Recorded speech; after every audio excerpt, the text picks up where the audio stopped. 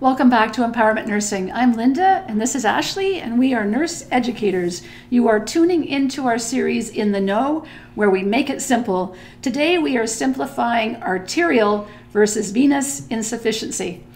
First off, before we get started, let's talk about the circulatory system a little bit. Better yet, let's not talk about it, let's draw it. Here on Empowerment Nursing, we are big believers in drawing simple pictures to demonstrate complex concepts. So when I talk about the circulatory system, what I'm talking about are all of the hoses within your body that deliver stuff. So basically from your heart, how does things travel through the hoses of your body to deliver oxygen, nutrients, any supplies to the lower body and bring it back up to the heart. So meaning if we go down here, down to the feet, and how do we get back up to the heart from the feet? So it's called the circulatory system because as you can see here, it goes in one direction only. So all of our arteries, veins, and capillaries that deliver things like oxygen and nutrients all throughout our body. We have to have an intact circulatory system because obviously we need oxygen to stay alive. So how can we make this simple?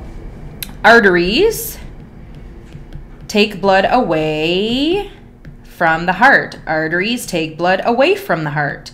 So away from the heart, down to deliver oxygen and nutrients to our lower extremities. Veins on this side bring the blood back to the heart. Yes, I know that's silly, but it works and that's okay. So veins bring the blood back to the right side of the heart from our lower extremities. So with that knowledge, we can talk about then, if you understand, arteries take blood away from the heart and deliver oxygenated blood, and veins bring the blood back to our heart and return it to our heart from the periphery, we can start talking about the different signs and symptoms of arterial or venous insufficiency. Insufficiency means it's not working well enough. So this isn't working well enough. The arteries and the veins aren't working well enough over here. So venous insufficiency, we'll start with arterial insufficiency actually. Signs and symptoms of arterial insufficiency: if the whole point of the arteries to take blood away from the heart to deliver oxygen and nutrients, if that's the whole purpose of it, if we have insufficiency, we're going to see things about decreased oxygenation. So we're not getting enough oxygen delivery down to our periphery. So things like diminished pulses. So if you were to take a dorsalis pedis pulse here on the foot, it would be difficult to feel. You would also see things like brittle nails because we're not getting enough oxygen or nutrients delivered down to our feet. This would be cold to touch because blood is warm and we're not getting enough blood perfusion to our feet. You would also see signs of cyanosis because we have decreased oxygen to our feet. Venous insufficiency is exactly the opposite. So you would have normal pulses, and that is because we have blood pooling because the veins are not bringing the blood back up to the right side of the heart. So this is blood pooling in our lower extremities. So you would have normal pulses, normal nails because we have adequate perfusion, adequate nutrients to our nails. This would be warm to touch because blood is warm and it's pooling here in the extremities. And we would see signs of brownish skin. And that's because blood is red and it's pooling in the lower extremities. So as you can see here, when you actually understand that arteries take blood away from the heart and deliver oxygen and nutrients to our lower extremities, and veins bring the blood back up to our heart, returning it to our upper extremities. If arteries aren't working to take the blood away and veins aren't working to bring the blood back, these are all signs and symptoms of decreased oxygenation to our periphery, and these are all signs and symptoms of blood pooling because the blood isn't returning to our heart.